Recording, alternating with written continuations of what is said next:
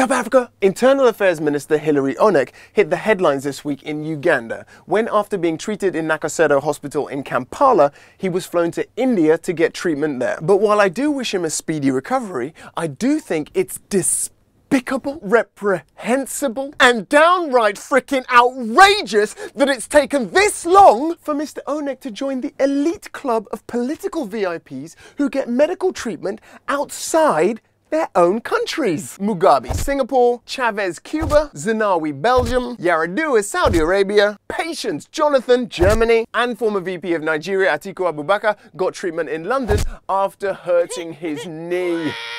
We should be proud that African leaders are part of this elite club of medical tourists, especially because all of these private trips to luxury hospitals abroad are paid for by the very taxpayers who have to put up with the brain drain of underpaid doctors who leave their home countries to go and practice elsewhere, like the United States, and local hospitals that are run down because money meant to improve them ends up in the hands of corrupt politicians. I'm telling you, man, medical tourism is hot, son!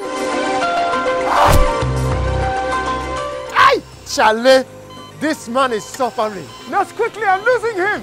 Give me the syringe. Here you go, doctor.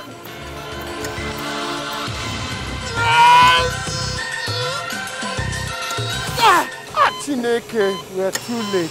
Yet another case of corruptivitis. Oh no. Me talking about this next set of videos is way overdue. If you haven't already heard about Naija Runs Girl Lolita, then where have you been? So what's a runs girl? Africa pimpin', Nigeria pimpin'. If you're on a first date and you're asking this type of question, you're a runs girl. What do you do for a living? Does that pay well?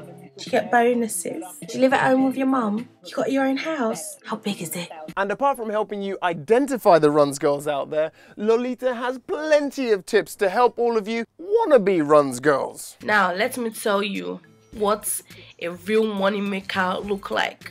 It's from medium old to very old. And you get the big pot belly. You're laughing with your leper self. Do you know what's inside that belly? That's the finest cuisine in the world. You don't get fat from drinking gari. You don't get fat from eating fufu. You get fat from eating Chinese. You get fat from eating Mr. Biggs every meal. That man eats like half a goat. So look out for the pot belly and do not, I stress, do not approach anybody wearing a dodgy belt. Let me tell you what a faker will be wearing.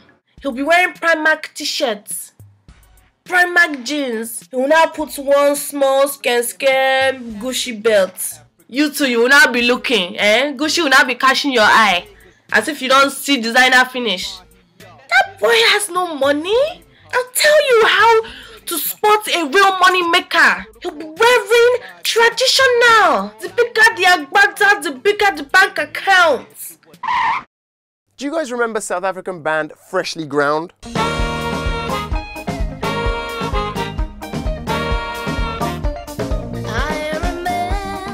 Oh yeah, that was their fun, family-friendly and wholesome hit song, Chicken to Change. Now though, it seems Freshly Ground have been hipsterfied.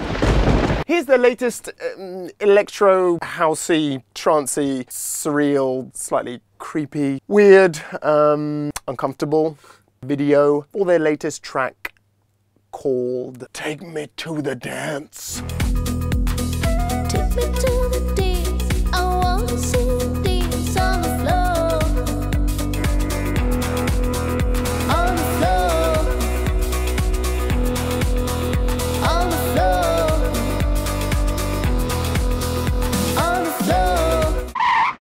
Bam! That's it. My name's Ikenna Azuike. Thanks for watching. I'll see you guys next week for another edition of What's Up, Africa.